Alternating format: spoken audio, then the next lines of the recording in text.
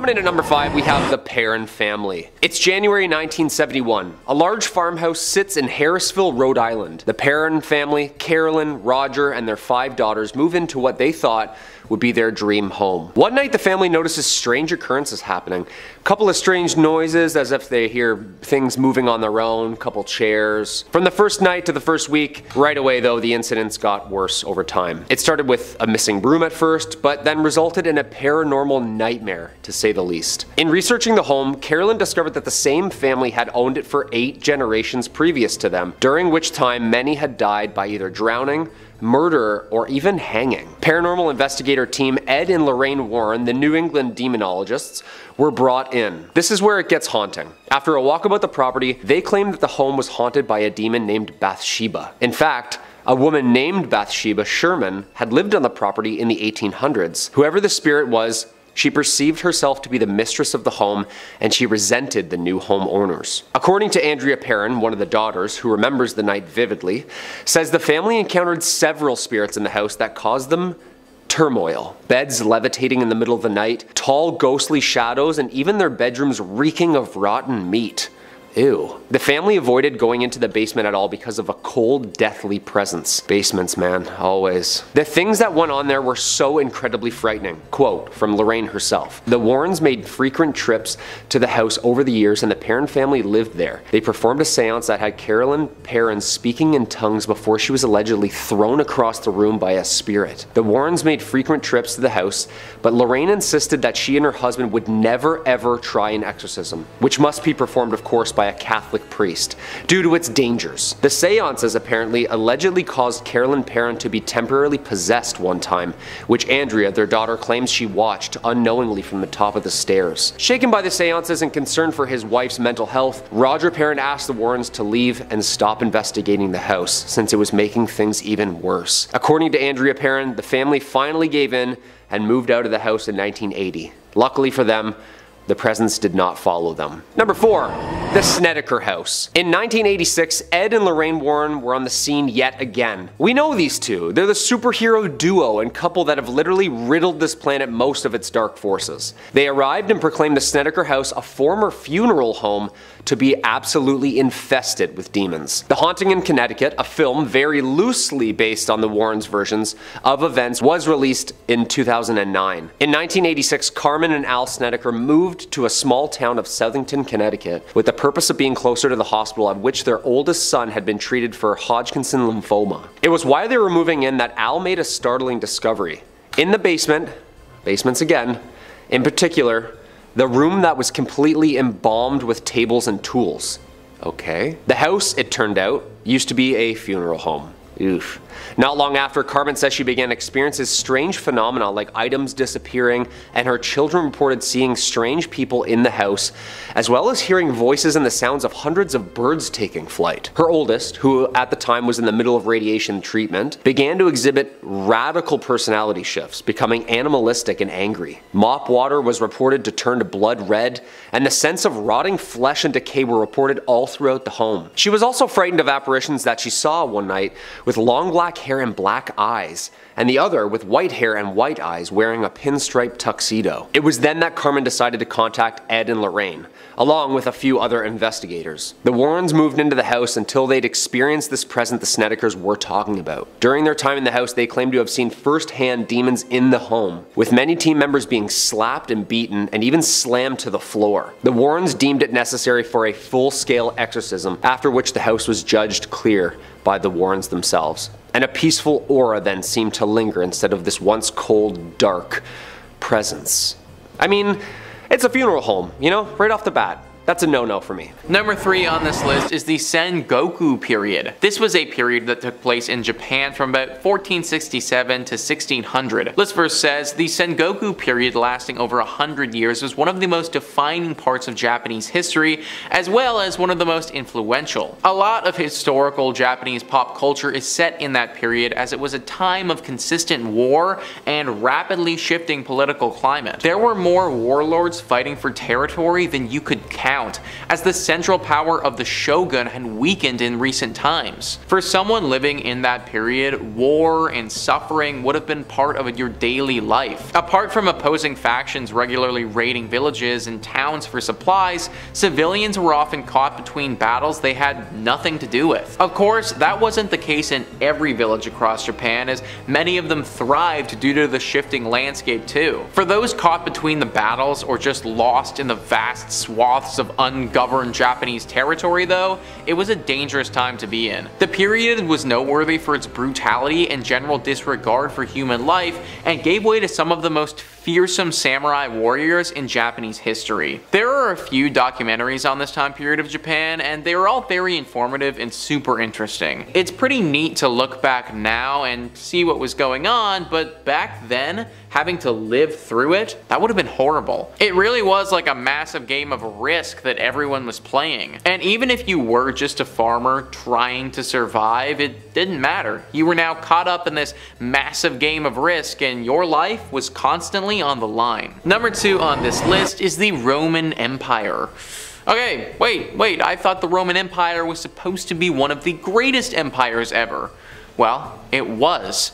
And if you were one of the leaders or a member of the elite class during this time, then you were laughing. But for some, it wasn't as nice. Specifically, the miners. The Roman Empire had a lot of slaves, mostly people that were taken from conquered territories and forced to work for the Romans. The worst possible place that you could be sent though was the mines. If you were a slave and you got sent to the Roman Empire mines, then life, it's about to get horribly bad. The conditions were awful down there. Mining was relatively new back then, and there wasn't really any advanced technology to help these people. Not that they would have received any help anyways though. The Romans were brutal to these people, and specifically handpicked people they didn't like to be sent down there. Disease was widespread because people were literally worked to death and never cleaned. They were given very little food, and if they weren't producing quick enough, then they would just be killed. And oftentimes, these killings were of amusement to the guards as well, and they would mutilate you or throw you in a pit with a hungry wild animal. There were literally no redeeming qualities to the mines at all, and you probably wished for death if you got sent there. And finally, number 1 on this list is the year 536. Kind of a specific year here, folks, but from what I've heard, it was literally the worst. This verse says, when us laymen talk about the worst times in history, we're thinking of stuff like violence and proximity to cannibalism. We don't have any scientific parameters to measure how bad a time is for the people living in it, though we can make educated guesses. When it comes to actual scientists though, they don't bother with guesses or estimates, and have calculated the exact year it was the worst time to be alive in history, the year 536. Apart from the falling empires the world over and general political chaos, the year 536 also marked one of the worst global famines in human history. The famine was due to ash in the air blocking the sunlight, which isn't surprising as there were also quite a few humongous volcanic eruptions around that time for good measure. The foggy eclipse of the sun, as it was described then, was visible everywhere in the world, giving the whole thing an even creepier vibe. Combine that with brutal conflicts in many places around the world, and you know why the researchers chose the year 536 to be the absolute worst one in history. So basically, year 536 was just hell on earth. Everyone was either dying or fighting, or they were dying of not having any food at all. It's kind of crazy to think that only a few thousand years ago, this could have been us. Nowadays, farming is so advanced that most of us are in a pretty good place when it comes to food, but back then, if the river dried up or the sun didn't come out, that was it, guys. We just aren't going to be eating anymore. Just be thankful that the year is 2022 right now and not 536. Kicking off at number 5, the witch's well. And whilst Europe as a whole has had a long tragic line of witch hunting throughout its long and bloody history, there is perhaps one location in Scotland that exemplifies that period more so than any other.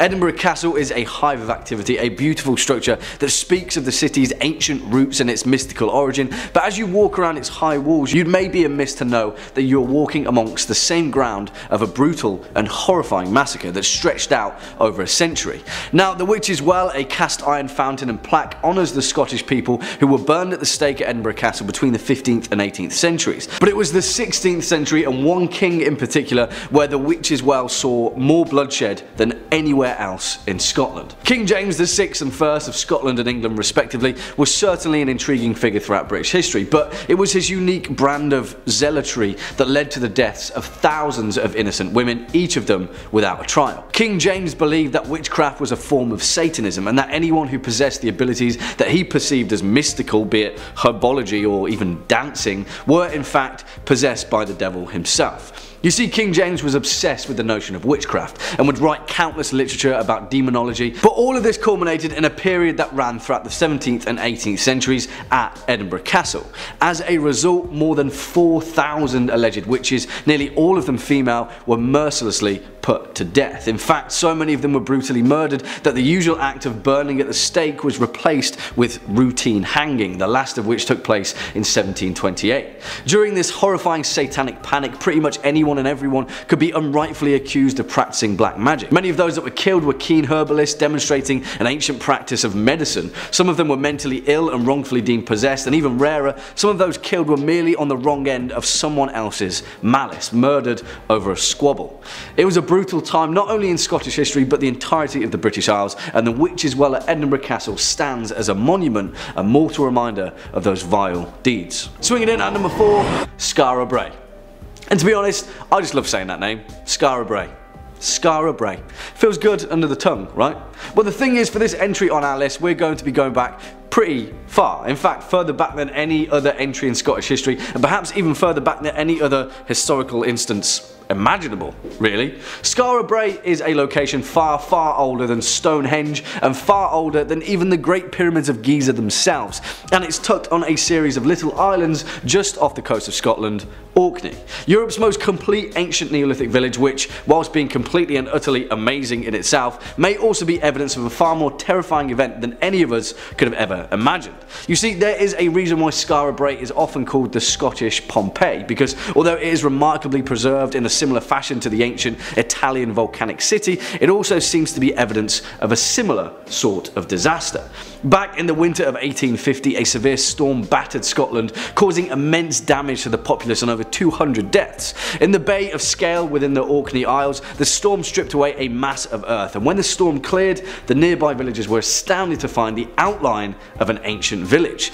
Although the local Laird William Watt of Scale conducted an excavation, it wasn't until 1927 that the actual location was fully excavated, which would take another 60 or so years to be completed. Originally, it was thought that the site was from around 500 BC, but when radiocarbon samples were fully tested, it was revealed that Skara Brae was built by at least 3180 BC. Now, as there is evidence of the inhabitants of Skara Brae being taken by surprise and fleeing the site in a hurry, such as remains of choice meats being cooked on the fire left behind, and evidence of one woman fleeing in such haste that her necklace broke as she tried to squeeze through the narrow doorway of her home.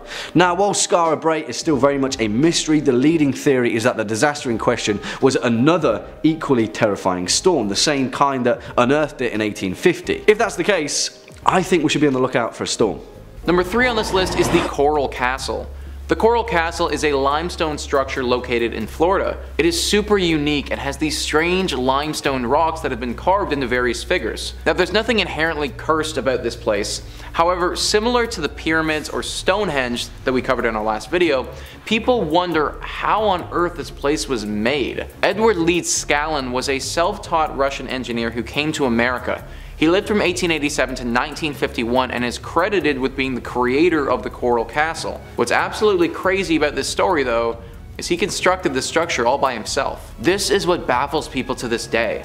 How on earth is it possible that one man in the early 1900s was capable of moving these limestones and carving them the way that they are single-handedly? These stones weigh thousands of pounds, and there's no way that a man would ever be able to lift these things with sheer strength. Now, he was an engineer, and people have speculated that it was potentially the use of magnetism, something that he was fascinated with in his life. When asked how he was able to do this, he replied, "I understand the laws of weight and leverage, and I know the secrets of the people who built the pyramids." This kind of makes sense, but with the pyramids, they had thousands of people working on them all at once. You were only one man.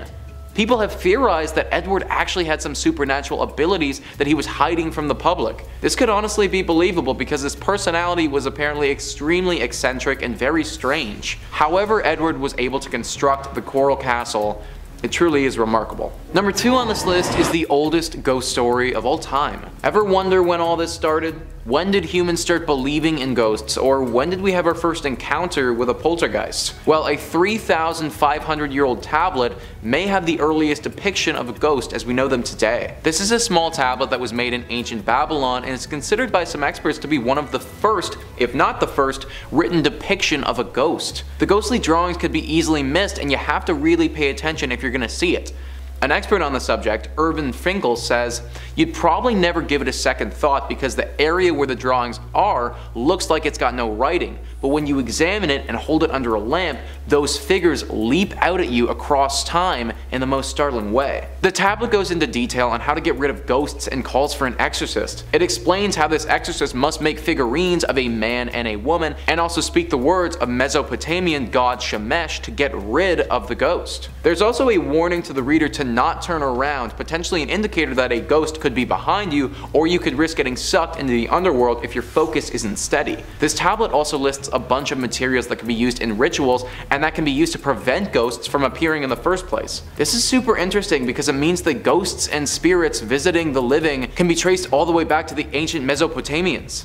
We were having paranormal events happen to us thousands of years ago, and the action of exorcising demons and ghosts, it all started with these guys. One could argue that they were the founders and innovators of a lot of our ghostly practices and knowledge to this day. Number 1 on this list is Oak Island. Oak Island is a very mysterious island that has been shrouded in lore for years. It's a privately owned island off the south shore of Nova Scotia, Canada. It has so many rumors surrounding it that it's even got its own television show called The Curse of Oak Island that has 8 seasons under its belt. This is a reality television show by the History Channel where they explore the mysteries of Oak Island, and considering they're on season 8, it's fair to say that there have been quite a few mysteries. The one that's gained the most international fame, though, is the Money Pit. The Money Pit is supposedly a place on Oak Island where there's a plethora of buried treasure waiting for somebody to dig it up. This treasure was left by the pirate Captain William Kidd, who lived from 1645 to 1701. There's said to be vast riches here, however no one's been able to find it up until this point.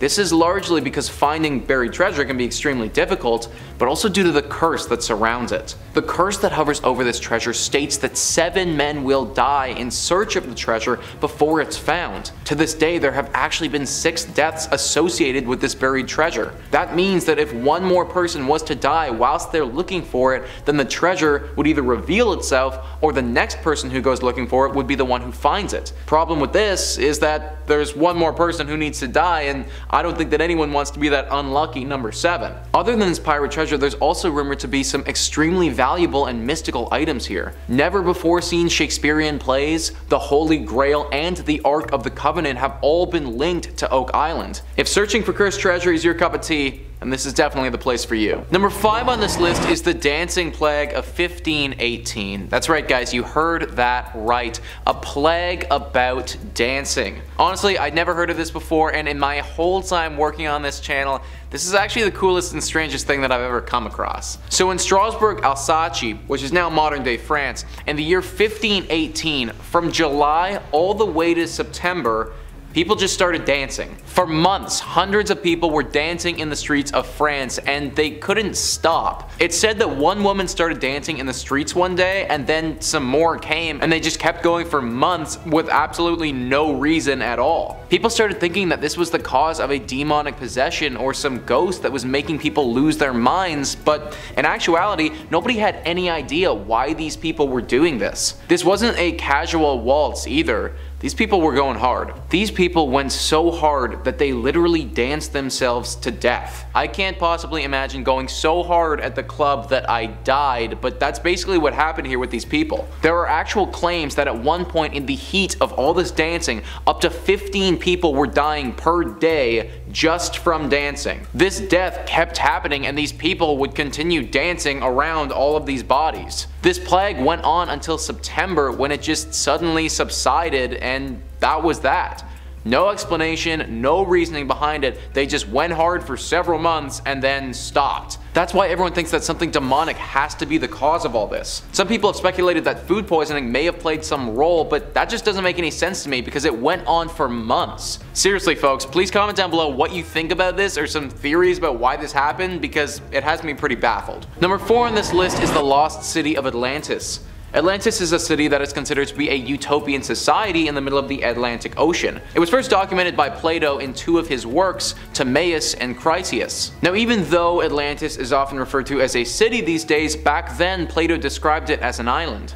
This island was located in the Atlantic and was said to be pretty massive, bigger than Asia Minor and Libya combined. This island, or city, was extremely wealthy and had a surplus of resources. This is what led them to being considered a utopia and a highly advanced group. Now Plato describes a great battle between these Atlanteans and the Athenians and says that after lots of hard fighting, the Athenians eventually prevailed in the war. Then several massive earthquakes caused the earth to shift and the entire island of Atlantis was swallowed up by the sea and now rests at the bottom of the Atlantic Ocean somewhere. Many people have speculated on how accurate these tales from Plato are, with experts believing that this could just all be a myth. However, the legend of Atlantis started to circulate around Europe many years later and people began searching for this lost city. Nobody has found it to this day, but that doesn't mean that it never existed. Maybe we're just thinking about it the wrong way. Some people have thought that this entire city of Atlantis could have been aliens coming down to Earth and that potentially this island was never really an island to begin with. Plato does describe the society as being a utopia, and an explanation for that would be aliens that have far better technology than we do. Maybe when this island apparently disappeared, these aliens just left. Now that does beg the question, if they're so advanced, how on earth could the ancient Athenians beat them in a battle, which I do think is a very fair point. I do believe that Plato and the people after him have exaggerated this story, and the full truth has probably been lost in history.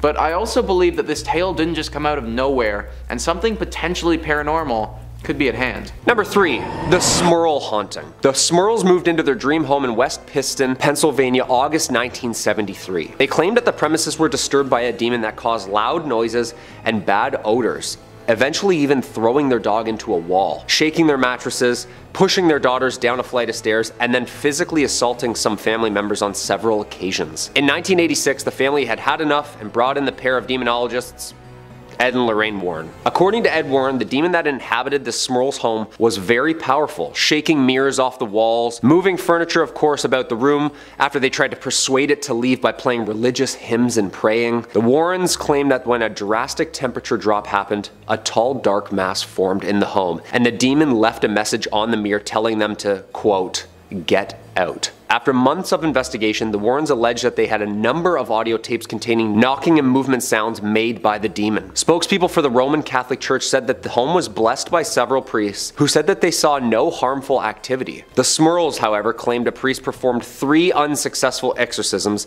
and that the demon avoided the rites by moving between the floors of the home. That same year, the pastor of Immaculate Conception Parish in West Piston said the Smurls felt that after intense prayers, things were finally back to normal. After the Smurl family moved, the next family never encountered anything supernatural while living there. Hoax or haunting? What do you think? Number 2. Amityville. The Warrens are best known for their involvement in the 1975 Amityville horror investigation. New York couple George and Kathleen Lutz claimed that their house was haunted by a violent demonic presence so intense that it eventually drove them out of their home with mental health problems. The reported haunting was the basis for the 1977 book and adapted into the 1979 and 2005 films of the same name, while also serving as inspiration for the film series that followed. Though their investigations remain intriguing, the Amityville horror case was Ed and Lorraine Warren's claim to fame. In November 1974, 23-year-old Ronald DeFeo Jr., the eldest child of the DeFeo family, murdered his entire family, including all of his siblings, in their beds with a .35 caliber rifle. Ugh. The infamous case became the catalyst for the claim that demons and spirits haunted the Amityville house. In 1976, George and Kathy Lutz and their 2 sons moved into the Long Island home and soon believed a demonic spirit was residing there with them. George said that he witnessed his wife transforming into a 90-year-old woman and then levitating above their bed late at night. They even claimed to see slime seeping out of their walls and a pig-like creature running around their house. Even more unsettling, knives flew off the counters, pointing right at family members. It got so violent and unpredictable that the family walked around the house with a crucifix, reciting the Lord's prayers around their neck. On their final night there, they say banging as loud as a marching band was coming from the house. 28 days after being in the house, they had to leave. Yeah, no doubt. Ed and Lorraine Warren visited the home, and according to the Warrens, Ed was thrown to the floor and Lorraine felt an overwhelming demonic presence. Along with their research team, they claim to have captured a picture of a spirit in the form of a little boy on the stairway. The story became so infamous the couple passed a lie detector test with flying colors. That's terrifying. Their son, Daniel, admits that he still has nightmares about the horrifying things that he experienced in the house growing up. Yeah, gruesome stuff. I won't spoil Act 3, but it gets dark and bloody. Speaking of gruesome, and our number 1 spot, Michael Taylor. It's 1974, Yorkshire, England. Michael Taylor, aged 31, father of 5 and husband to Christine Taylor. Michael was a well-mannered and caring father and husband. Michael, like anyone, became depressed from a back injury and left him short on work and oddly off. After seeking religious advice and one-on-one sessions at a local church, Michael started having outbursts and acting aggressively. Puzzled, of course, he sought one-on-one sessions which turned ugly very soon. After apparently changing form and attacking Marie, a young religious leader helping Taylor, and unable to remember anything, Michael and the church agreed that an exorcism was necessary. Father Peter Vincent and Reverend Raymond Smith met at St. Thomas and started. It got so violent, he was even tied to the church floor. After hours in the middle of the night, the two had managed to exorcise more than 40 demons out of Michael, in which they had appeared around them as they exited. Violence continued, leaving only 3 remaining for the next day. After returning home from the first session, Michael was found now hours later, naked, in the middle of the street, covered head to toe in blood. Michael apparently had returned home, which then his wife and family dog lay dead as the police arrived in the AM. He was arrested soon after for the death of his wife. Michael had this to say about his late wife in court. Quote, "Released. I am released. It is done. The evil in her has been destroyed." He was acquitted on psychological conditions, and the jury found that he had met his breaking point during the exorcism. He was acquitted on insanity and remained in and out of facilities until he passed in 2013. Number 5. The original Night Stalker. The original Night Stalker, or as he's better known, the Golden State Killer cold case, is one of the most infamous and complex criminal investigations in recent memory. For over 40 years, the identity of the Golden State Killer remained a mystery, as he committed a series of brutal crimes, assaults, and burglaries across California in the 1970s and 1980s. Now, for decades, this case was pretty open, and was only closed in recent years around 2018 when Joseph James D'Angelo, a former police officer, was identified as a suspect through DNA evidence. D'Angelo was arrested and charged with 13 counts of murder and numerous other heinous crimes, bringing a small sense of closure to the victims' families, and a reminder of why to never give up on an unsolved case. The Golden State Killer case also highlights the power of DNA in solving cold cases, because it was the use of a public DNA database that allowed investigators to link DNA from the crime scenes to a distant relative of D'Angelo, which ultimately led to his identification and arrest. This particular breakthrough actually sparked a renewed interest in the use of genetic genealogy and criminal investigations, with many other cold cases being re-examined in light with this similar technique. The whole case as well also showcases the importance of agency cooperation and the need for continued efforts to share information and resources between law enforcement agencies. This case involved jurisdictions across California, and it was only because they all came together to all work on the same goal that they were able to solve it. Now, while the arrest and conviction of Joseph James D'Angelo does provide a little bit of closure to the victims' families, it is also a stark reminder of the many unsolved cases across the country, and the need for continued efforts to bring justice to victims and closure to their families. And if you're looking for more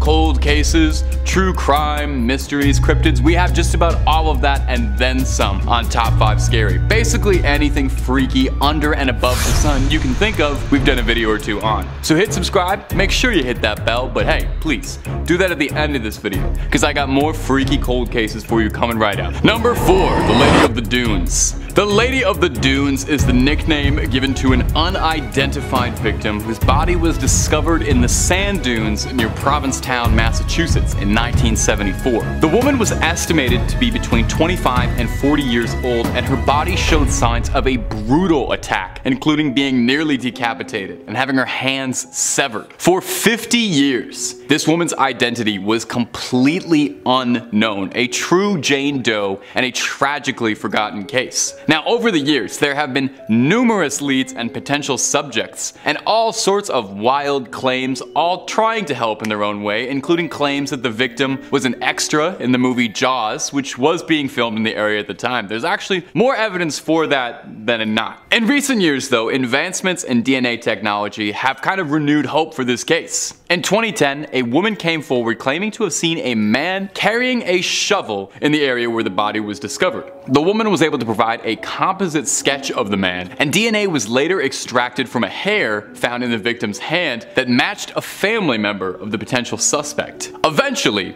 forensic studies of the bones would reveal the identity of our mystery Jane Doe was a woman named Ruth Marie Terry. Now, the Lady of the Dunes case is a haunting reminder of the many unidentified victims, but there are so many countless others who don't. It's another reminder, much like the Golden State one, that even if a case has been on ice for years and years and years, eventually technology will catch up, and as long as someone keeps pushing on a case, eventually these cases will get solved and bring just a tiny bit of closure to the victims' families.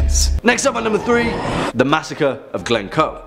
And this one in particular has been immortalised in countless fictional works, paying homage to a terrifying and bloodthirsty event in Scottish history. But as is the case with many things, the truth of this historical instance is full of far more horror than in fiction.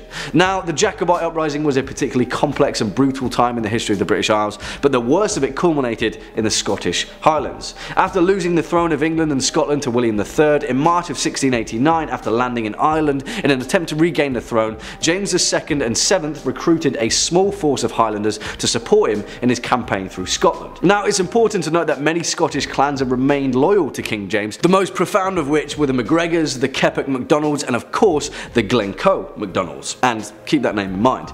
You see, the thing is, in August of 1691, the government had offered an indemnity to all Scottish chiefs, as long as they swore an oath of allegiance before New Year's Day, January the 1st, 1682.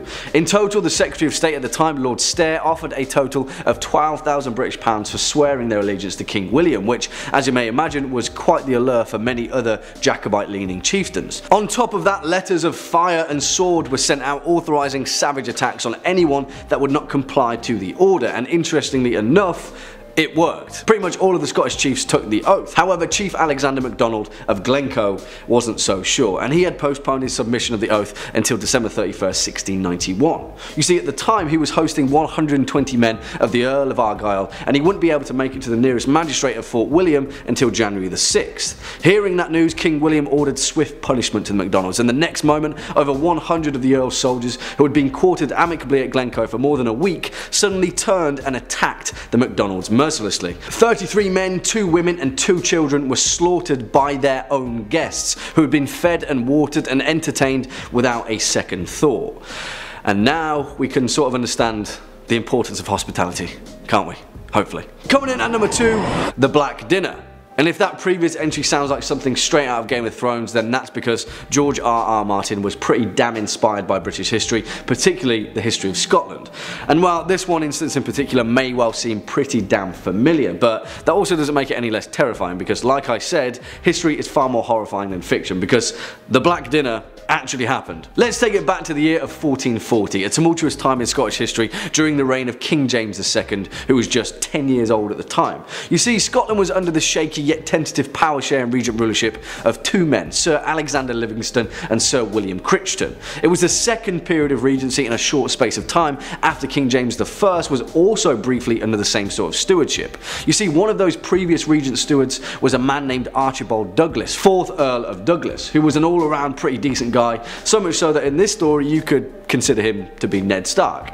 You see, by the 15th century, the Douglases had become so powerful and damn honourable that some schemers such as Livingston and Crichton saw their family as a threat to the stability of the nation. In 1440, the grandson of Archibald, the 16-year-old William Douglas, 6th Earl of Douglas, was invited to Edinburgh Castle for a spectacular feast alongside his younger brother, David. The two of them were invited to dine beside the 10-year-old King James II, and on November 24th, 1440, the small Douglas Douglas entourage had arrived. According to legend, the banquet was held in the Great Hall of Edinburgh Castle, and the young king was completely enamoured by the charming and noble Douglases. At the end of the feast though, after the hall went silent, the head of a black bull was brought out on a platter and paraded in front of them. Under ancient Scottish custom, the head of a black bull was the symbol of death, and in rare customary moments, this formality presaged the death of the principal guests of a feast. As the legend goes, King James II was alleged to have pleaded for the lives of his new friends and for the Douglases to be spared, but it is said that his pleas fell on deaf ears, even as king. Both William Douglas and David Douglas were beheaded in front of the then 10-year-old king. And finally, coming in at number 1 spot, Sawney Bean. Because talking of dinner, we certainly can't make this list without featuring perhaps the most notoriously grim instance of folklore in Scottish history, the legend of Sawney Bean. Now also, whilst this entry is potentially the most gruesome in the whole of Scottish history, it's also important to note that not all of the legend of Sawney Bean can be historically verified, and the vast majority of it is resigned to the whisperings of folklore. It's just food for thought. Sorry, I'll stop talking about food now. You see, little is known about the early life of the notorious Sawney Bean, but it is said that he may have been born in East Lothian sometime in the late 16th century. When he reached adulthood, he became a ditch digger, but it seemed that the life of honest labour was not for him. He left home with a, and I quote, a vicious woman named Agnes Douglas, who apparently shared Sawney's inclination for ferocity after being accused of being a witch. On the way, they'd rob anyone that crossed their path, and this is where their first taste for a far more sinister crime began to establish itself. It is said that on the road, Sawney and Agnes cannibalized one of their victims. Eventually the couple settled in a coastal cave, a place hidden just beneath Banay Head between Girvan and Ballantrae, where they lived undiscovered for over 25 years. As the legend goes, the cave that they made their home was 200 yards deep, and the entrance was completely blocked by water during high tide. And if that sounds like the perfect place to establish an incestuous tribe of cannibals, then that's because it was. You see, Bean and Agnes produced 8 sons, 6 daughters, 18 grandchildren and 14 granddaughters, the majority of which were the produce of incest between their children. At the height of their terrifying reign, the Bean clan would carefully lay ambushes on the nearby road at night to rob and murder individuals or small groups. Their bodies, stripped and picked clean, would be brought back to the cave where they were eaten. Leftovers were pickled in barrels or dried like jerky. One night, however, after trying to ambush a newly married couple, the Bean clan met their match and the young groom fought them with a pistol and sword in combat. Eventually their secret cave was routed and the Bean clan was captured and executed. Now, the actual details of which are down to wild speculation, but one thing is for certain: the cannibal clan of Sawney Bean was said to have murdered and eaten over 1,000 victims. Oh, and also one version of the legend states that the tribe were never actually captured, and the nearby townsfolk were too terrified to go into the cave, so they just blew it up with dynamite. And I don't know about you, but that sounds like a sequel to me. Number 5. The WOW signal. In a 1959 paper, Cornell University's physicists had speculated that any extraterrestrial civilization attempting to communicate with radio signals might use a frequency of 1420 MHz, which is naturally emitted by hydrogen, the most common element in the universe. In 1973, after completing an extensive survey of extragalactic radio sources, Ohio State University assigned the Big Ear to the scientific search for extraterrestrial intelligence, famously known as SETI. Giant dish. Think Jodie Foster in Contact. 1977, Jeremy Amon, a SETI volunteer astronomer, was analyzing by hand large amounts of data processed by an old IBM computer. He spots a series of signal intensities and frequencies that left him and his colleagues astonished. The WOW signal was the first radio signal detected from Earth. The signal came from the direction of the constellation Sagittarius. Amon discovered the anomaly a few days later while reviewing the recorded data. Impressed by the result, on the computer printout he circled 6EQUJ5 and wrote 3 letters beside it: WOW, leading to the event's famous name. The signal lasted for the full 72-second window during which Big Ear was able to observe it, but has not been able to detect it since, despite several attempts by Amon and others. It remains, as 2020, the strongest candidate for an extraterrestrial radio transmission ever detected. To this day, nobody can explain the signal, even though many have tried, claiming it could have just come from us.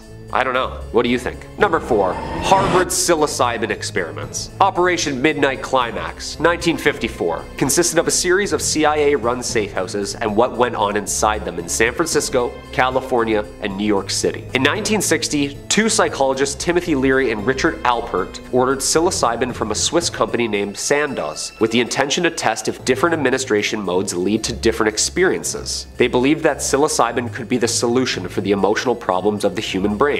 The first test group was 38 people of various backgrounds. 167 subjects in total participated in the study, willing or unwilling.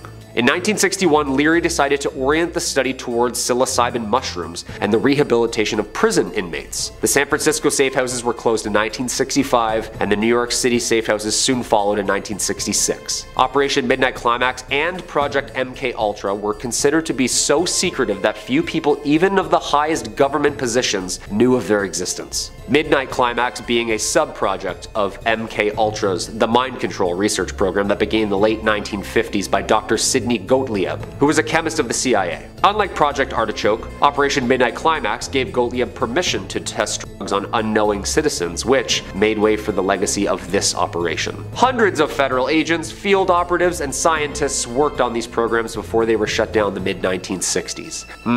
Science or sinister? Number 3. Christy Mirak. The Christy Mirak case is a decades-long unsolved true crime that shook the small community of Lancaster, Pennsylvania in 1992. Mirak was a 25-year-old teacher who was brutally beaten and assaulted in her home while getting ready for work, which would lead to her death. Despite extensive investigations and DNA evidence collected from the crime scene, this case would remain unsolved for over 25 years, where it would remain on ice tucked away in a back folder, until 2018, when investigators used the technology, genetic genealogy, which we mentioned before, to identify one Raymond Rowe, a local disc jockey better known as DJ Freeze, as the perpetrator behind the crime. We explained it a little bit before, but I kinda glossed over it. Genetic genealogy works by uploading a suspect's DNA to a public genealogy database, which then searches for genetic matches among millions of people who've uploaded their own DNA. Think of it kind of like a DNA Google. In Rowe's case, investigators found a match through his second cousin's DNA, which ultimately led to his arrest. Isn't that a little bit interesting how many of these cases it ended up being they could track it through someone who was related to the suspect? I just find that fascinating. Rowe eventually pleaded guilty to the killing of Christy Mirak, bringing a small sense of closure to her family and the Lancaster community. This case was one of the first successful uses of genetic genealogy in a criminal investigation, and has since sparked a renewed interest in solving other cold cases like some of the ones we've mentioned here. Actually, here's hoping that technology can keep being put forward for more cold cases and we can solve as many of them as possible. Number 2. Linda Pagano. In 2014, a Reddit user going by the name Call Me Ice shared a story about an unidentified set of bones that was lying in a cemetery in Strongsville, Ohio. This user was researching another cold case at the time, clearly a hobbyist, and while searching for genealogy records, came across this Jane Doe skeleton and was fascinated by it, wondering why there was never an effort made to identify who the bones belonged to. Wishing to right an ancient wrong, the user posted to the subreddit Unresolved Mysteries in the hopes of crowdsourcing some answers. The Strongsville Jane Doe, as she was known, was first found in 1975 by 3 people who were exploring a nearby forest. They found a skeleton lying on a sandbar, mostly intact but missing some of its jaw. The bones were reported and it was found to belong to a woman estimated aged 18 to 25 who'd suffered a fatal gunshot 5 months before being discovered. Police checked her across several missing women cases but were unable to make any connections, and the trail went cold until 2014 when Reddit started to look into it. Eventually the original poster got in touch with the cemetery and managed to get access to original autopsy files, including a photo of the skull. It was sent to a digital artist and nothing much happened until in 2016 the forensic artist who had done the reconstruction came across a listing on the National Missing and Unidentified Person System, or NamUs, of a woman named Linda Pagano, who had disappeared under mysterious circumstances circumstances around 1974. Linda had come home from a concert and gotten into an argument with her stepfather, and supposedly left to go visit her mother. This was the last time anyone had ever seen Linda Pagano. The forensic artist then contacted the medical examiner's office and pulled Linda's dental records, matching Linda Pagano to the Strongsville Jane Doe, solving the mystery. Now, the identity of the attacker was never found, with some suspecting that it was her stepfather, but the family was able to find the smallest closure in knowing what became of Linda, and it never would have happened without a Reddit post. It's inspiring in a small way to know that sometimes when law enforcement agencies can't finish the job or can't close a case, that there are people out there who are willing to open source it. Keep that in mind for this similar case, also solved by the internet. Number 1. The Grateful Doe. The Grateful Doe is a notable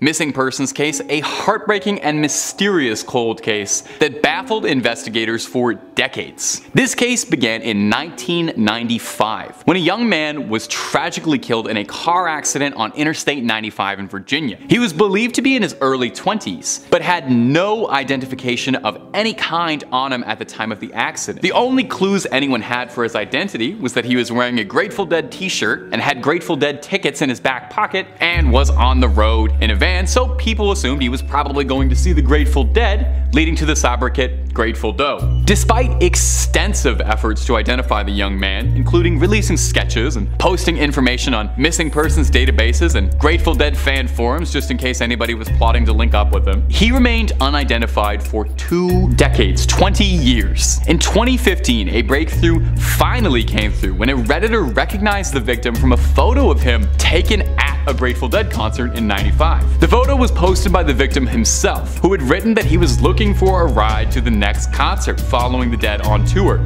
With the help of the Reddit community and DNA testing, the victim was finally identified as one Jason Callahan, a 19-year-old from Myrtle Beach, South Carolina. Callahan's family had reported him missing in '95, but they apparently were not aware of his interest in the Grateful Dead and had not connected him to the unidentified victim in Virginia. Now, the Grateful Doe case is another interesting one, showing the power of the internet being used for good. The internet doesn't get used for good that often. It's nice to see the efforts of a determined group of online sleuths and, hey, fans of the Grateful Dead, let's be real, helping to bring closure to a family who had been searching for over 2 decades. And like all these other cases, it just goes to show that a cold case is never truly closed until you actually get some answers for it. It took them 2 decades of nothing until leads basically landed right in their lap. Sometimes you just gotta wait for technology to catch up. Now, while the circumstances surrounding his death are a bit of a mystery still, the identification of him have allowed his family to have a little bit of rest and allow us to move on from this case. Kicking off at number 5,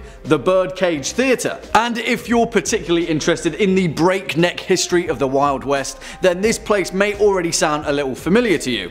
Tombstone, Arizona, the last boomtown of the American frontier. It's an important place enough, and it appears that all of the bloodthirsty moments of violence and murderous revenge all seem to happen in one location. The Birdcage Theatre originally opened on December 26, 1881 by owners Lottie and Billy Hutchinson, with the intention of being a respectable variety show theatre for the equally respectable inhabitants of Tombstone, Arizona. If you know anything about the history of Tombstone though, respectable didn't exactly meet their aspirations, and Billy and Lottie quickly began to cater for a different kind of crowd entirely.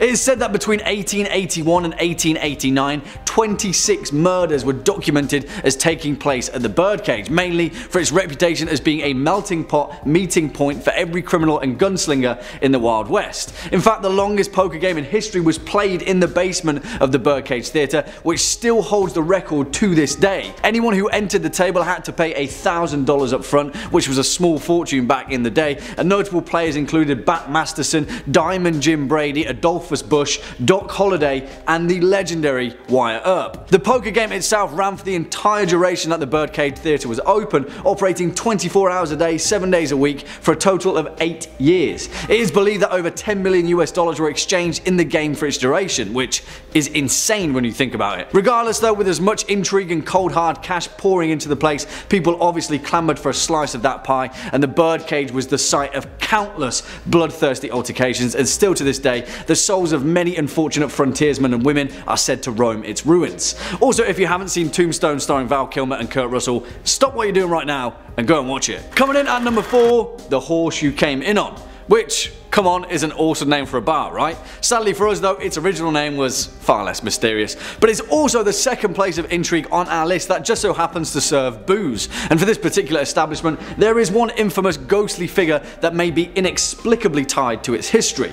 Quoth the raven nevermore, our man Edgar Allan Poe. Built in 1795 in Baltimore, Maryland, and founded as a saloon under a completely different name, the bar was built next to the docks and served as a drinking hole for the sailors, shipbuilders, and other such miscreants that populated 18th century Baltimore. Obviously this combination was a winning one, and the saloon soon garnered the attention of a much more haunted kind of clientele, none other than Edgar Allan Poe. You see, as the legend tells it, this bar was the last bar that Poe would pass on his way home, and you know, given the kind of musings that he was frequent to, it often required a few liquid libations to spur on the inspiration of some of the finest works of gothic horror literature ever written. In fact, Poe became such a frequent visitor to the saloon that it is widely considered to be the last place that he was seen before his mysterious death in 1849. As the legend goes, the saloon was the last place he drank before being found on the night of October 3rd, 1849, deliriously wandering the streets of Baltimore rambling about horrors unseen. He died 4 days later. The cause of his death is still a mystery to this day, and some say that after leaving the bar he was found wearing clothes that weren't his own, repeatedly calling out the name Reynolds. Some sources say that Poe's last words were, "Lord, help my poor soul," but all medical records have since been lost, including his death certificate. Whatever the truth is, it is said that the bartenders often leave out a glass of cognac after last call at the Horse You Came In On, the drink of choice for Poe. And as they say it, every morning they find the glass empty. Number 3. Exercise Tiger. Exercise Tiger, or Operation Tiger, was a series of large-scale rehearsals for the D-Day invasion of Normandy 1944, in which the military's lack of communication resulted in friendly fire from an Allied convoy being destroyed by German submarines, resulting in the deaths of at least 750 Americans. Wow. Of the 2 ships assigned to protect the convoy, only one was present. The second ship that was supposed to be present had been in a collision, suffered damage, and had to be repaired in secrecy. Because Allies' naval headquarters were operating on different frequencies, the American forces did not know this, and the first practice assault took place and was marked by an incident involving friendly fire. They didn't know it was an exercise. Set for 7:30 a.m., it was to include live ammunition to acclimatize the troops to the sights, sounds, and smells of war. This followed an order made by General Dwight Eisenhower, who felt that the men must be hardened by exposure to real battle conditions. Several of the ships landing that morning were delayed until 8:30, an hour later, and some landing craft didn't even receive word of the change at all. Landing on the beach at their original scheduled time, the second wave came under fire, suffering an unknown number of casualties. Rumors circulated along the fleet that as many as 450 men were killed, and it remained in secrecy in classification memos for numerous years after. I've seen Saving Private Ryan, and I can only imagine what this site looked like. Number 2. The Manhattan Project. Nuclear fission by chemists in 1938 made the development of the atomic project a theoretical possibility. The Manhattan Project was a research and development exercise during World War II that produced the first nuclear weapons. It was led by the United States with the support of the United Kingdom and Canada. Nuclear physicist Robert Oppenheimer was the director of the Los Alamos laboratory that designed the actual explosives. The Army component's first headquarters were in Manhattan, hence the name, the place name, and the official code name. The project began in 1939 and employed more than 130,000 people and cost nearly $2 billion to fund. Research and production took place at more than 30 sites across the US, United Kingdom, and Canada. During 1939, physicists drafted the Einstein-Szilard letter, which warned of the potentials of this extremely powerful creation of a new type. They had it signed by Albert Einstein and delivered to President Roosevelt. In 1941, President Roosevelt approved the atomic program, and Roosevelt chose the Army to run the project rather than the Navy because the Army had more experience with large budget scientific projects. Plutonium was then chemically separated from the uranium by scientists, and the Fat Man and Little Boy implosion weapons were created at the Los Alamos laboratory in New Mexico. The first nuclear device ever detonated was the Trinity test, conducted at New Mexico's Alamogordo Range 9 1945. Little Boy and Fat Man explosives were used a month later in the atomic droppings of Hiroshima and Nagasaki. In the immediate post-war years, the Manhattan Project conducted weapons testings, development of new weapons, promoted and supported medical research into radiology, and it maintained control over American atomic weapons research until the formation of the United States Atomic Energy Commission in 1947. Classified stuff, people. These were very scary times. And coming in at number 1, the Philadelphia experiment. This one scares me, and I pray it really is a hoax because there's a lot of documents that relate to this subject around this time that don't really add up. The Philadelphia experiment was an alleged event witnessed by Carl Allen and the United States Navy shipyard in Philadelphia, Pennsylvania in October 1943. Allen describes an experiment where the US Navy attempted to render itself invisible, cloaking the destroyer USS Eldridge, and the bizarre scientific events and results that followed. On Allen's account, the destroyer was successfully made invisible, but the ship inexplicably teleported to Norfolk, Virginia for several minutes and then reappeared back in the Philadelphia yard. The ship's crew was supposed to have suffered various side effects including insanity, intangibility, and being frozen in place. The story first surfaced in late 1955 when Allen sent a book full of handwritten letters referring to the experiment to a US Navy research organization. The US Navy maintains that no such experiment was ever conducted, that the details of the story contradict well-established facts about the USS Eldridge, and that the physics the experiments they're claiming to be based on doesn't even exist. What do you think? I think this actually happened and the gruesome details of the side effects are just misinformation. I don't know. I get a weird feeling about this one. Too many science experiments at that time. Coming in at number 5, we have the Guy Hoddle memos. Being the tinfoil hat guy, let's kick it off with some aliens, shall we? In December 1936, a man by the name of Guy Hoddle was named acting head of the FBI's Washington field office. He was appointed special agent in charge and served until 1955. So what's so special about this guy? Well, it's the most popular searched file in the FBI vault. The new internet database housing hundreds of bureau records released under the Freedom of Information Act. In the past 2 years, the file has been viewed more than 1 million times, and yet only a semi-redacted, single-page memo relaying an unconfirmed report the FBI never commented on is a hot topic. 63 years ago, March 1950, it was authorized by Mr. Hoddle, taken to FBI headquarters in DC by him, and addressed and hand-delivered to FBI Director J. Edgar Hoover, surrounding the apparent flying saucers problem. Quote, "The saucers were described as being circular in shape with raised centers and approximately 50 feet in diameter. Each one was occupied by 3 bodies of human shape, at 3 feet tall, dressed in metallic cloth of a very fine texture. Each body was bandaged in a manner similar to the blackout suits used by speed flyers and test pilots were familiar with." Yeah, this is alarming. It was the first file released publicly in the late 70s and posted on the FBI website for several years, but heavily redacted and sharpied all over the place. The Guy Hoddle memo could just be a hoax, or could the infamous events in Roswell in 1947 have led the FBI to this memo? For a few years after the Roswell incident, Director Hoover did order his agents on behalf of the Air Force to verify any UFO sightings. That is true, but that doesn't mean anything came back. Regardless, this FBI report looks and sounds terrifying, and a hoax gone on that long doesn't seem too plausible to me. What do you think? Number 4, PRISM. PRISM is the code name for the program that the United States National Security Agency collects internet communications from various US internet companies and stores it. The program PRISM collects stored internet communications based on demands made to internet companies under Section 702 of the FISA Amendments Act of 2008 to turn over any data that matches court-approved search keywords. Yeah. Basically, they have the right to pry wherever and whenever they want. The NSA program began in 2007 in the wake of the Bush administration, and its existence was leaked only 6 years after its start by NSA contractor Edward Snowden. He basically warned us all that mass data collection was far deeper than the public knew, resulting in it being way more criminal than legal. The disclosure was published by The Guardian and The Washington Post in 2013. The leaked documents include 41 PowerPoint slides identifying several major tech companies as participants in the PRISM program, including Microsoft, Yahoo, Google, Facebook, YouTube, AOL, Skype, and Apple. Yeah, that's like the entire internet. Shortly after publication of the reports, the US Director of National Intelligence, James Clapper, released a statement confirming that for nearly 6 years, the government had indeed been using large internet service companies such as Facebook to collect information on foreigners outside of the US. And quote, defense initiative against national security threats. Yeah. Admitted it too, huh?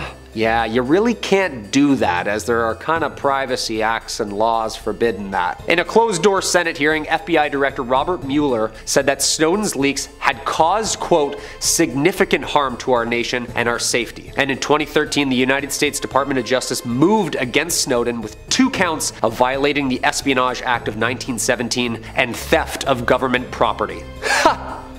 Government property. That's funny. They then revoked his passport, and 2 days later, he flew into Moscow's international airport, where Russian authorities welcomed him and eventually granted Snowden permanent residency in 2020. Traitor or hero?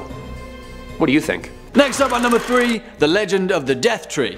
For all intents and purposes, Avila, Missouri is very much a ghost town. First built in 1868, the town itself has been the site of some particularly strange moments throughout history. But now, with a population of just 125, the place has been in decline ever since the late 70s. Despite that though, its particularly dark past has managed to cling on to one of its most fearsome legends. That of the Death Tree and the malevolent spirit of Rotten Johnny Reb. You see, due to its positioning as a border state, like most places in Missouri, the town of Avila found itself split during the Civil War, with both halves falling on either side of the conflict. Because of that, Avila was the site of some rather grisly encounters, and as the legend goes, during the war, the skull of a Confederate bushwhacker was found out in the woods that bordered the town, the grim remains of one particularly bloody battle.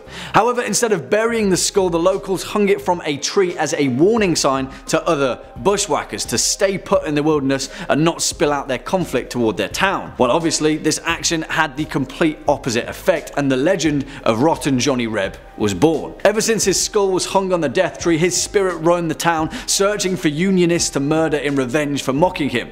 Over the years, many deaths were contributed to the existence of Rotten Johnny Reb, and as his supernatural power grew, the vast majority of the remaining townspeople quickly fled Avila, terrified by the tales of the phantom bushwhacker. According to the old legend, the only way to ultimately end the curse and finally put Rotten Johnny's spirit to rest is to find his skull out in the wild, cut it down from the tree, and bury it in holy ground. However, those that knew where the Death Tree resided have long since passed, and so the true knowledge of its location has faded from memory. As the locals tell it, there was once a belief that black crows would flock to the Death Tree during the day and perch upon its twisted branches. Some say that it was an apple tree that no longer bears fruit, and if you ever find an apple out in the woods, you'll find another nearby, leading you to its ghostly realm. Swinging in at number 2, the Axeman of New Orleans. And really, we can't talk about creepy North American history without addressing one of its most bloodthirsty mysteries, the Axeman of New Orleans, a murderous killing spree that reigned from May 1918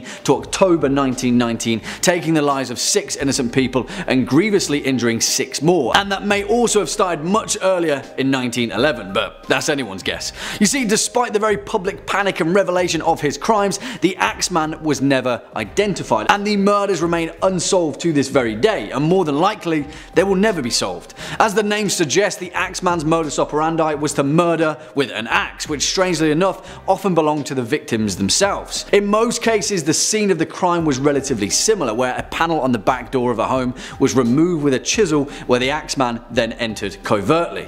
Even stranger still, none of these crimes were motivated by robbery, and the Axeman never saw fit to steal from his many victims, which begs the question, why? You see, whilst the notorious H.H. Holmes is widely considered to be America's first serial killer, the Axeman of New Orleans is considered to be the first and most outwardly public, toying with the Louisiana police during his campaign of terror. The vast majority of the Axeman's victims were Italian immigrants or Italian Americans, leading many to believe that his crimes were ethnically motivated. Whilst many media outlets sensationalized many aspects of his crimes, given the fact that there was next to nothing to go on, the leading theory was that the Axeman was operating on behalf of the mafia, despite lack of any evidence whatsoever. The strangest instance of the Axeman came on March 13th, 1919, where a letter to local newspapers was sent by the Axeman stating that he would kill again at 15 minutes past midnight, but would instead spare any homeowners that were playing jazz music. That very night, every single dance hall in New Orleans was filled to capacity,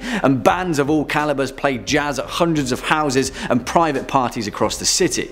There were no murders that night, and that was the last correspondence of the Axeman of New Orleans. His bloodthirsty mystery forever unsolved. And finally, coming in at number 1 spot, the Brown Mountain Lights, which is an intriguing name nonetheless, but the truth of the matter remains there is perhaps no other such source of North American mystery than the Brown Mountain Lights, a potentially paranormal phenomena with so many differing explanations that it's anyone's guess where on earth this legend first started. The lights themselves are a series of ghost lights that emerge near Brown Mountain in North Carolina that reportedly on any clear evening can be seen for miles across the mountain overlook. Now, although there are countless instances of strange lights that emerge all across North America, the Brown Mountain Lights seem to stand out as the most consistently sourced and verified. The earliest verified accounts date all the way back to September 24th, 1913, where a fisherman reported to the Charlotte Daily Observer that he had seen mysterious lights just above the horizon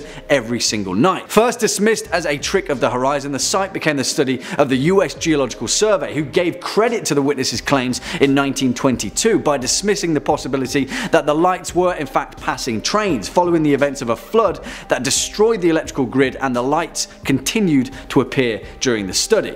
Throughout history, there have been countless potential origins of the Brown Mountain Lights, many of which are wrapped up in tragic tales of lost lovers or wandering woodsmen. However, the oldest and perhaps most profound explanation dates all the way back to the year 1200, where the legend goes that the Cherokee and Catawba nations engaged in a vicious battle upon the ridge of what is now known as Brown Mountain. There, so much blood was shed by either side that even the bodies of their most mighty warriors were lost beneath the soil. That night, after the fight had ended and the blood spilt, the women of both tribes lit torches and they scoured the ridge for the bodies of their fallen loved ones.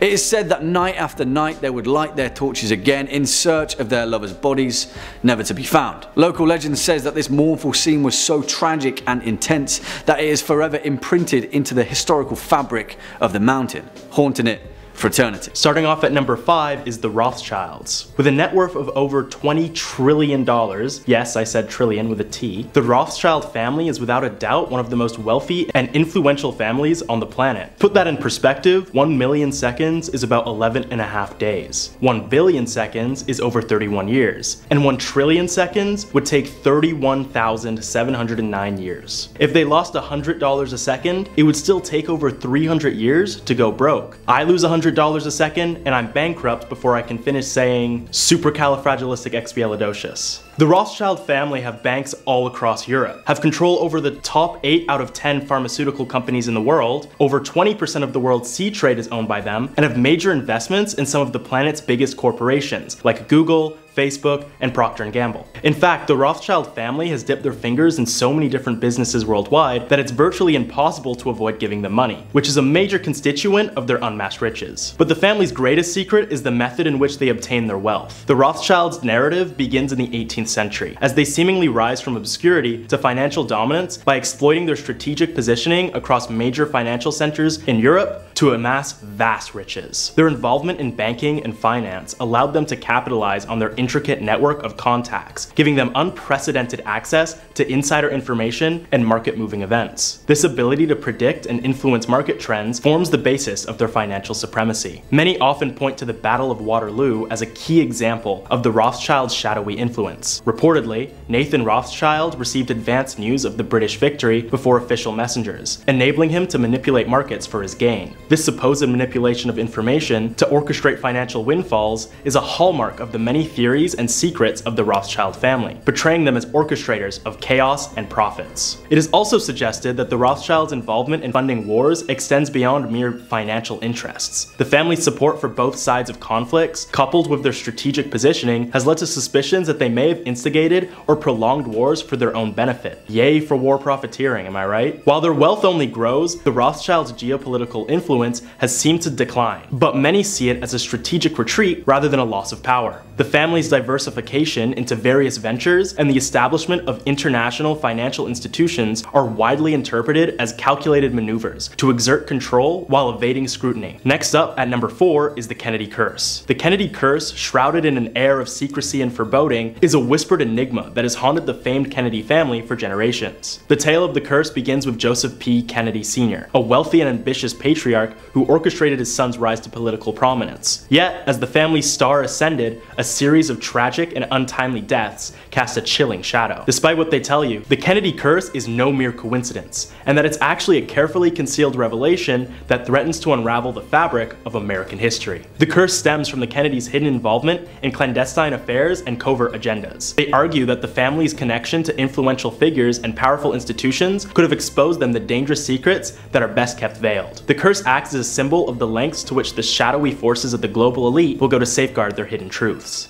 The tragic events that have befallen the Kennedys over the years, including the assassination of John F. Kennedy and Senator Robert F. Kennedy, are thought to be perpetrated by the world's most powerful families. The curse serves as a chilling reminder that some secrets are so profound, so earth-shattering, that they transcend generations. While mainstream historians and experts dismiss the Kennedy curse as a mere sequence of unfortunate events, the conspiratorial perspective paints a different picture. It weaves a narrative of a family entangled in a web of dark secrets, woven by the hands of an elite cabal that operates in the shadows. The curse takes on an almost mythical significance, warning those who dare to pry too deeply into the affairs of the powerful, or your family might get cursed too. Number 3. Operation High Jump. Operation High Jump, officially titled the United States Navy Antarctic Development Program, launched from 1946 to 1947, was a United States Navy operation to establish an Antarctic research base. The operation was organized by Admiral Richard E. Byrd. Operation High Jump, which included 4,700 men, 13 ships, and 33 aircrafts. The war's end also signaled the onset of the atomic age and a desire to secure supplies of uranium and other natural resources. With its almost unlimited mineral deposits and largely unexplored territory of the Antarctic, it was a prize. It commenced in August 1946 and ended in late 1947. Or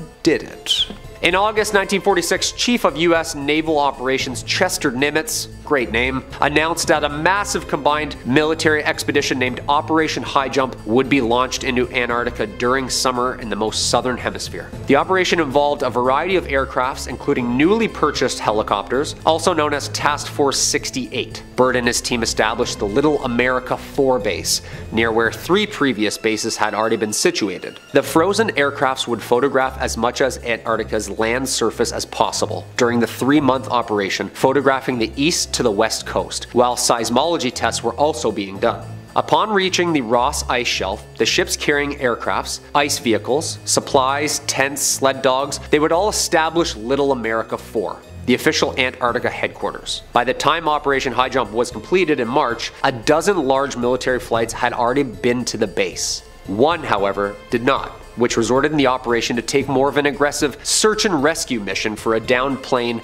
and 3 lost airmen. Due to the weather, the aircraft crashed and a search plane spotted the wreckage 13 days later. Their signal, painted on the wrecked wings, indicated that 3 of the crewmen were unfortunately dead. Since it was impossible to land in the area, messages were dropped directing the other survivors to make their way to open water about 10 miles to the north. The men successfully made the trek and were brought to Pine Island by the rescue aircraft. Other operations would follow, including the US Navy's Operation Windmill in 1947 and 1948, and eventually treaties were signed by all involved nations to ensure that Antarctica remained a non-military zone and more of a scientific hub. Number 2. Operation MK Ultra. MK Ultra was the code name of a semi-legal human experimentation program designed and undertaken by the CIA. The project was headed by Sidney Gottlieb, but began under the order of the CIA Director Alan Dulles. The experiments were intended to develop procedures and identify which substances, such as LSD, could be used in interrogations methods to weaken individuals and force confessions from them via brainwashing and psychological torture. MK Ultra used numerous methods to manipulate mental states and brain functions such as brainwashing, hypnosis, sensory deprivation, isolation, and a variety of information-seeking methods. MK Ultra was the birth and start of 2 other programs, Project Bluebird and Project Artichoke. It began in 1953 but was halted in 1973. It was organized through the CIA's Office of Scientific Intelligence and coordinated with the United States Army Biological Warfare. The program engaged in illegal activities, however, including the use of unwitting and non-consenting test subjects. MK Ultra's scope was pretty broad, with activities carried out under the guise of research at more than 80 institutions, including colleges and universities. Also, hospitals, prisons, and pharmaceutical companies. Yeah, they were deep. MKUltra was first brought to public attention in 1975 by Congress and the Commission on CIA Activities. In 1977, a Freedom of Information Act request uncovered 20,000 documents relating to MKUltra, which led the Senate to some hearings. Yeah, I'd think so. Boston mobster James Whitey Bulger and cult leader Charles Manson were both subjects of these experiments. Interesting. And coming in at number 1, Operation Paperclip. Operation Paperclip was a secret United States intelligence program in which more than 1,600 former German SS scientists, engineers, and technicians were relocated from Germany to the US for government employment after the end of World War II, between 1945 and about 1959. But why? The primary purpose of this secret operation was US military's advantage in information against Soviets, precipitating the space race. Similarly, the Soviet Union Operation Oso Aviacum did pretty well the exact same thing, relocating more than 2,200 German specialists during one night in 1946 in secrecy. Over 2,000 Army personnel examined 5,000 German targets with high priority information and research surrounding rubber, oil, armored military, V-2 rockets, aircraft, equipment, radios, chemicals, medicine, you name it. They wanted that science. The US Joint Chiefs of Staff established the first secret recruitment program called Operation Overcast in 1945. Representatives included the Army Director of Intelligence, the Chief of Naval Intelligence, the Chief of Air Staff, and the State Department. 1945, Operation Overcast was renamed Operation Paperclip by the officers who would attach a paperclip to the folders of classified rocket knowledge whom were crucial to the Americans. President Truman officially approved Operation Paperclip and expanded it to include 1,000 German scientists under temporary limited military custody. Basically, they were now citizens if they played ball. I can see why they kept it a secret for so long. The NASA Distinguished Service Medal is the highest award bestowed by them, and after more than 2 decades of service, 4 Operation Paperclip members were awarded the medals in 1969 for their research surrounding the space race. If you're unfamiliar with the works of Annie Jacobsen, I recommend you check her out for some more information. Number 5. King Charles. The new King Charles, but whom was once Prince Charles, the infamous Prince Charles. Yes, seems him and Zeus have a couple of similarities there, you know? Kings of kings, and of course the whole wandering eye once in a while thing.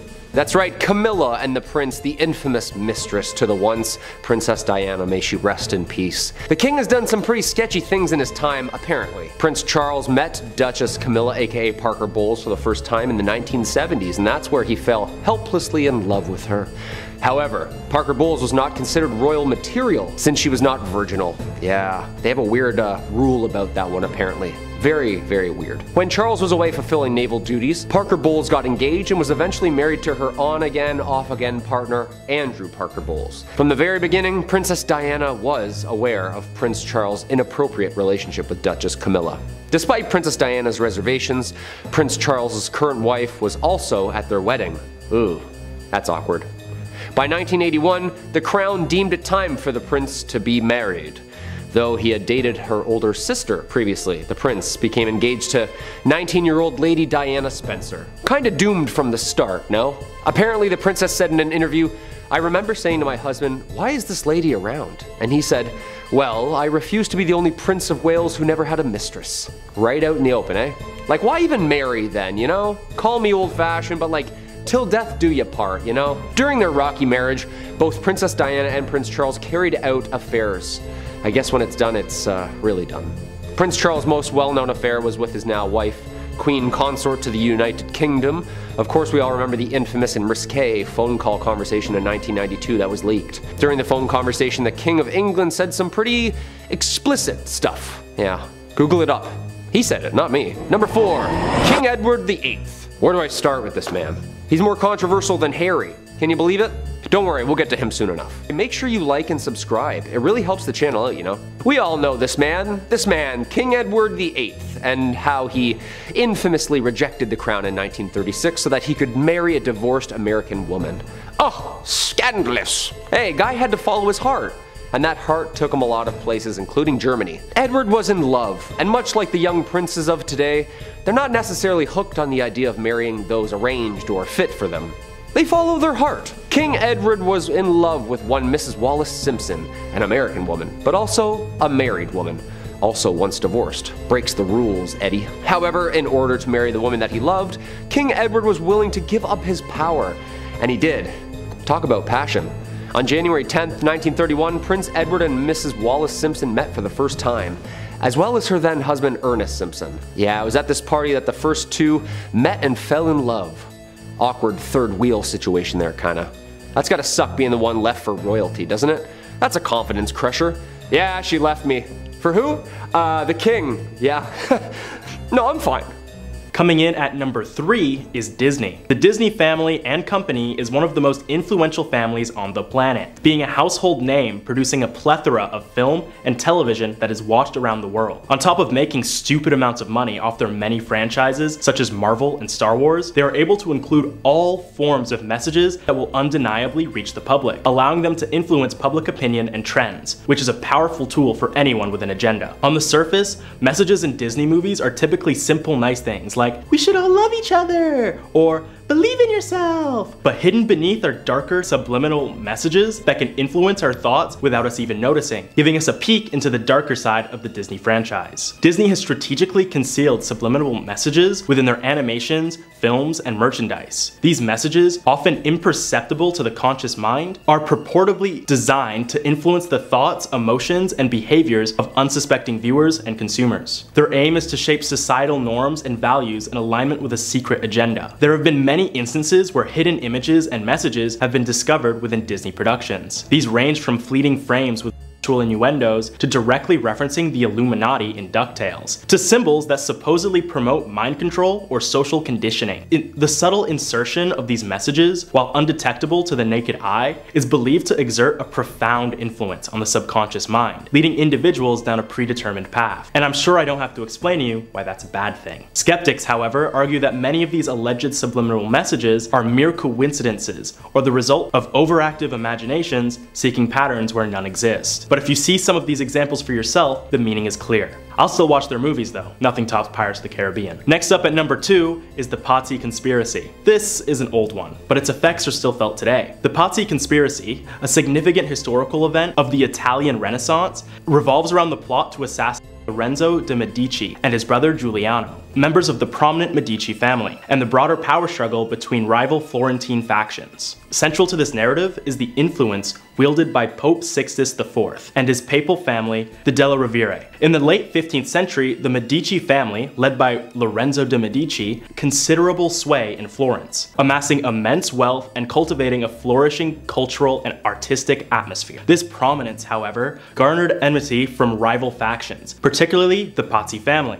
who aimed to undermine Medici authority and establish their own dominance. The Pazzi Conspiracy hatched in 1478 the Medici brothers and paved the way for a Pazzi-controlled Florence. The Pazzi family sought to leverage the influence of Pope Sixtus IV, a rival of the Medici, to legitimize and support their scheme. As part of this intricate plot, they enlisted the aid of the Pope's nephew, Girolamo Riario, which I pronounced wrong for sure, to orchestrate an assassination that would alter the course of Florentine politics. On April 26th, 1478, during High Mass at the Cathedral of Santa Maria del Fiore in Florence, the conspiracy was set into motion. Giuliano de' Medici was killed by conspirators. Simultaneously, an attempt on Lorenzo's life occurred, but proved unsuccessful as he managed to escape. The botched assassination marked a turning point in Florentine history and the decline of the Pazzi family's influence. Pope Sixtus IV's involvement in the conspiracy further underscored the complex web of political maneuvering. The Pope's support of the Pazzi family and their ambitions highlighted the intertwining papal authority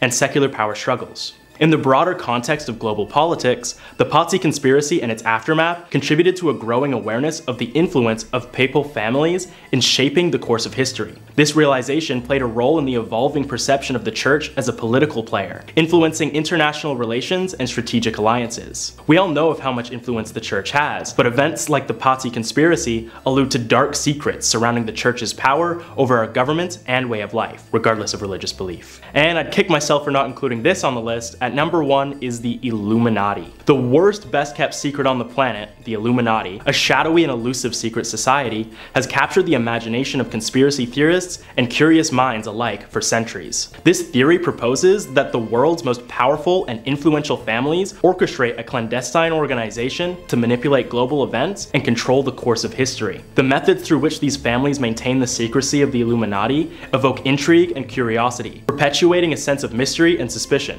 A select group of elite families wield disproportionate control over global affairs, ensuring the Illuminati's existence remains concealed. These families, much like the Rothschilds, Disneys, you name it, are often identified as wealthy dynasties with long-standing legacies, collaboratively manipulating financial markets, politics, and cultural narratives to advance their own interests and agendas. The Rothschilds are often cited as evidence of the Illuminati's secretive influence. Known for their banking prowess and immense wealth, the Rothschilds have been implicated in conspiracy theories that suggest that they are key players within the secret society. The family's ability to operate across multiple continents, their strategic positioning within the world of finance, and their connections to other powerful figures are only fuel to the fire that is the Illuminati conspiracy. The Illuminati's secrecy is maintained through a combination of factors. Firstly, the families in question leverage their vast financial resources to control mainstream media outlets, suppressing information that could expose their activities and promoting narratives that suit their interests. This media manipulation perpetuates a veil of ignorance around the Illuminati, making it difficult for the public to discern fact from fiction. Secondly, the families involved with the secret society use their influence to infiltrate key institutions and governments, ensuring that anyone who threatens to expose their secrets is marginalized or discredited. This manipulation of power structures enables the Illuminati to operate with impunity, as those who might otherwise challenge their control are silenced or neutralized. Remember the Kennedy curse? That is a prime example of the suppression of opposition, with the latest unexplained tragedy occurring in 2020.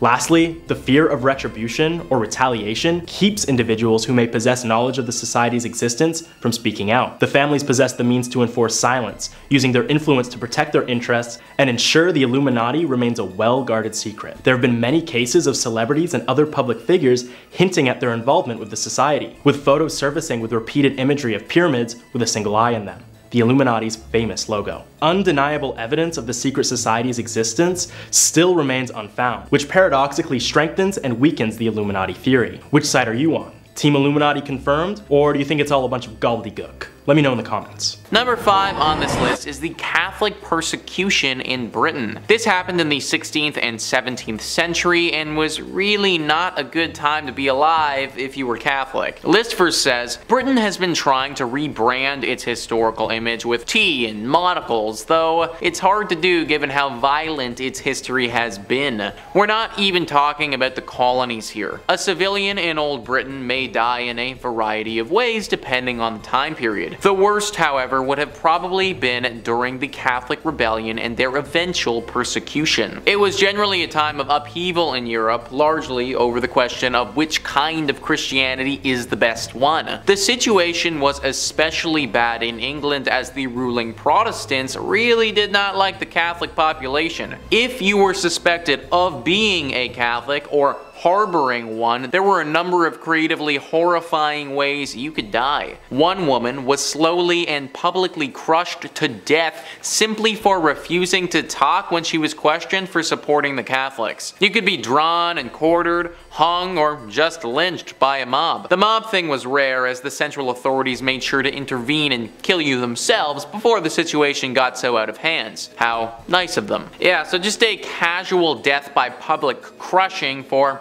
maybe supporting Catholicism. This is a time in history that I feel doesn't get brought up nearly enough based on what happened. In all honesty, I didn't even really know about this time until I started doing some research for this video. Maybe that is because the British government has tried to do a full rebrand and doesn't really want to bring up the dark past of what was once one of the worst times to be alive. Throughout history, people have consistently been persecuted for their beliefs and how they want to live their lives. This was one of the worst examples examples of that in history, and it's definitely not a time that you would have wanted to be alive. Number 4 on this list is the Siege of Sarajevo. This time really isn't that far off from us at all, folks. This siege took place from 1992 to 1996. Sarajevo is the capital of Bosnia, and had you have lived in this place during that time, life would have been hell. List verse says, sieges are an overall bad time to be in, and we highly recommend not being in one if it could be helped. Some of the most prolonged sieges in history, like the Siege of Leningrad, have been huge humanitarian disasters too, as sieges primarily affect the citizens. One particularly horrifying siege that isn't mentioned that often is the Siege of Sarajevo by the Serbs, which is also the longest siege of a capital city in modern history. It went on for almost 4 years, and close to 14,000 people ended up dying. If the incessant shelling on primarily civilian areas like the market didn't get you, you could die in many other ways. People were dying just from the harsh cold, as there were no fuel supplies in many parts of the city. Quite a few of them had to move into shared spaces with other families without any amenities, turning an otherwise functioning city into a giant refugee camp. Many people were killed by snipers who deliberately targeted civilians. Think about being a citizen in that city during that time. Your entire life is literally just about surviving at that point. And not just for a week or for a month, for literally 4 years. 4 years of constant attack in horrible conditions to live in. 4 years of fearing that you and your family are gonna be killed. 4 years of freezing and having no good food to eat at all. And this literally happened not that long ago, guys. This just as easily could have been one of us that was caught living there. You were just in the wrong place in the wrong time, and now your life is uprooted and you need to fight to stay alive. Number 3. Prince Harry. There's a couple things Prince Harry has done to solidify that bad boy reputation among the royals. Well, maybe less bad boy and just very bad decisions sometimes, you know? We're never gonna know why Prince Harry thought it was a good idea to wear a certain armband and a uniform resembling of that African German army to a theme party. Yeah, not so royalty stuff like that. We all remember in 2005 when the then 20-year-old and the photos of him in the costume leaked online. What's with these leaders doing all these themed costume parties? Yeah, I'm looking at you, Trudeau. Once the images were published, the palace was forced to do some damage control. Of course, the prince issued an apology saying, quote, "I am very sorry if I have caused any offense or embarrassment to anyone. It was a poor choice of costume and I apologize." And that's pretty well it. A little sorry here and there. Or how about in 2004 when he decided it was a pretty good idea to get into a little brawl with photographers who were taking his picture when leaving a nightclub. And of course, countless times we caught the prince shirtless or making out with girlfriends for an all-out not what to do on the internet media presence. I mean, the guy's just having fun, he's living his life. What do people expect, you know? What is he gonna play polo on a horse every day and just sit on a throne? But how far do apologies go, right? Well, apparently the future king and his brother Harry haven't really spoken since the infamous interview on Oprah when Harry and his partner Meghan Markle. Apparently the future king and his brother Harry haven't really spoken since the infamous interviews on Oprah when Harry and his partner Meghan Markle opened up about the racist scrutiny that they had been under for years from both family and media. Quote, "Many lines were crossed by William. He was at the center of a number of painful moments, turning his back when support was needed. It was a dark time, and one William hasn't really been prepared to unpack." At the same time, Prince William is still waiting for an apology from Harry for making details of private family matters public. Number 2. Banished cousins. We all know a family member that maybe aren't too thrilled about or fond at the annual barbecue to see. A little family history, a little, oh great, look, so-and-so is here. Born in 1919 and 1926, Nerissa and Catherine Bowles-Lyon were two of the daughters of John Herbert. John was the brother of the Queen Mother, and so Nerissa and Catherine were first cousins of Queen Elizabeth. Royal first cousins. Tempting for some and hated by others. Sadly, though, they were never really able to live the life of a royal family member. In the medical terminology of the early 1940s, the sisters were diagnosed as, quote, imbeciles, and never really learned to speak. In 1941, they were admitted to the now closed Royal Earlswood Institution for Mental Defectives and were allegedly treated by their family as though they never existed. That's creepy. In a 1963 edition of Burke's Peerage, basically a family lineage chart, it listed Nerissa as passing away in 1940 and Catherine passing away in 1961. But they weren't dead at all. It wasn't until 1987 that the story of the sisters' existence was even published. In fact, it was reported that Nerissa actually had died in 1986, and Catherine was still alive at the time, sadly passing away in 2014. A scandal instantly erupted when it emerged the royal family had apparently tried to erase 2 of its members from their lives. In a 2011 documentary titled The Queen's Hidden Cousins, nurses and staff at Earlswood were interviewed and confirmed that to their knowledge the royal family had never even sent the sisters a card, gift, or visit, sadly. In fact, when Nerissa died, none of the family was at the attendance of the funeral. That is horrible. Number 1. Cousin kissers. Speaking of lineage and keeping the bloodline, well, within the bloodline, the royals have had their fair share on incestuous relationships straining back almost 1,000 years. The Egyptians did it, the Romans did it, and of course, the Brits have done it. Hey, when you're perfect, it's hard to find anything else perfect. Of course, lots of the royal family has been related to the people they marry. Cousins, again, a small theme with the royals. Not only do they like banishing them, sometimes and more often than once, they fall in love with them. King George IV and Caroline of Brunswick, first cousins. Queen Victoria's uncle King George IV married his cousin Caroline. George was the son of King George III, who was the younger brother of Princess Augusta Frederica. Caroline was the daughter of Princess Augusta Frederica. Of course, Queen Victoria and Prince Albert are first cousins as well. Yeah. Queen Victoria and Prince Albert were first cousins, having shared the same grandfather, Francis, Duke of Saxe-Coburg-Saalfeld. Victoria was the daughter of Francis's daughter, Princess Victoria of Saxe-Coburg-Saalfeld. Albert was the son of Francis's son, Ernest III, Duke of Saxe-Coburg-Saalfeld, and in 1863, King Edward VII, who was then known as Prince Albert Edward, married Alexandra of Denmark. Edward was the son of Queen Victoria and was the great-great-grandson of King George II. Queen Alexandra of Denmark was also a great-great-granddaughter of King George II, making them third cousins. And of course, we come to the late Queen Elizabeth and Prince Philip, third cousins. Both Queen Elizabeth II and her husband Prince Philip could call Queen Victoria great-great-grandma, making them related. Elizabeth is the great-granddaughter of King Edward VII, Queen Victoria's son. Philip's great-grandmother was Princess Alice, Queen Victoria's daughter. Dude, trust me, I had cue cards laid out on the floor while researching this. I felt like I was mapping the Game of Thrones family tree. Yeah, so many Williams and Edwards, you know? Like, we need some new names, people.